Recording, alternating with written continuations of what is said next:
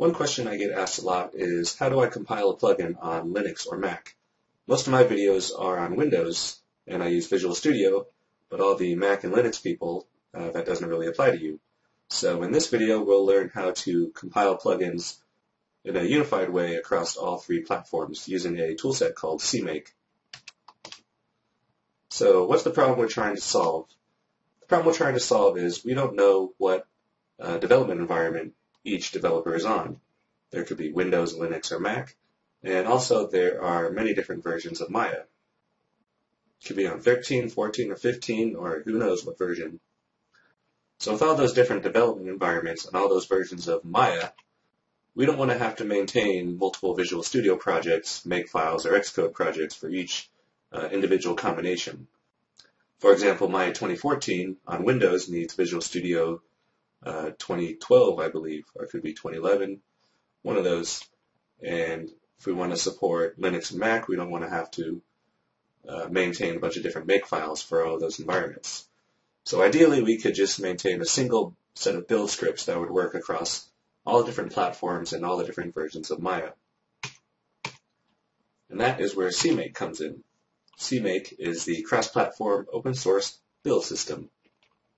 What CMake allows us to do is allows us to maintain a single set of build scripts, which can then be used to generate the build environment on our desired platform. For example, if I'm on Windows and I want to use Visual Studio 2012 with Maya 2015, I can use some syntax like this in the command prompt. Or if I'm on Linux or Mac and I want to compile for 2014, I can say CMake-G Unix makes files, and that specifies I'm just going to make a normal makefile for Unix-based systems. This -G, as we'll learn later, stands for generator. It's used to tell CMake what development environment we want to generate. And this Maya version variable tells the system what version of Maya we want to compile with. And we'll learn how to support these kinds of arguments later on in this video. And then to actually compile our plugin, instead of having a different command on Linux and Mac and a different command on Windows, CMake allows us to run our build in a uniform manner just by calling the --build and specifying which configuration we want to build. And we'll learn how all this works a bit later on.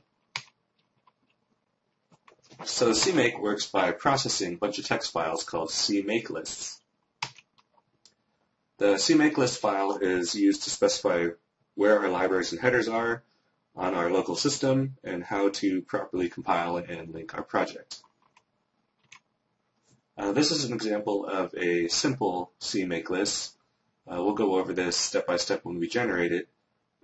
So in this video, we're going to learn how to implement these two methods right here.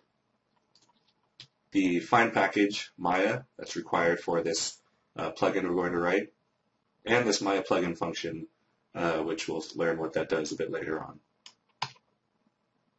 So these three lines, you can see there's some variables called Maya include directory, Maya library directory, and the Maya libraries. These will all get exposed when we write our find Maya CMake module. So in order to support compiling Maya plugins with CMake, we need to write what's called a CMake module. And a CMake module is a file that tells CMake where all the associated files and directories are in the local system, such as the headers and libraries that we use to compile our code.